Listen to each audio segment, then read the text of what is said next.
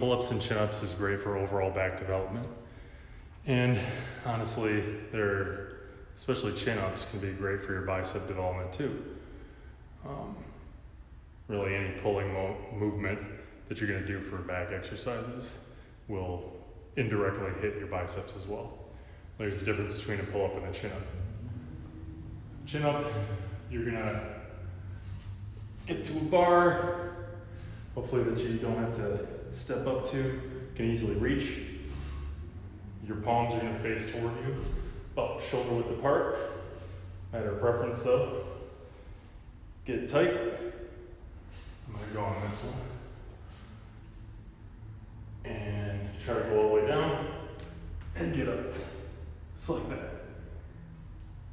Make sure you're contracting your back and your biceps everywhere. A pull-up. Now you can go as wide as you want on these. This is going to isolate your lats better than the chin. So if you want some lat development and you can pull up your body weight and you don't feel like sitting on a lat pull down machine, doing some pull-ups is great. Again, a little bit further out than shoulder width apart for these, ideally. Get a good grip.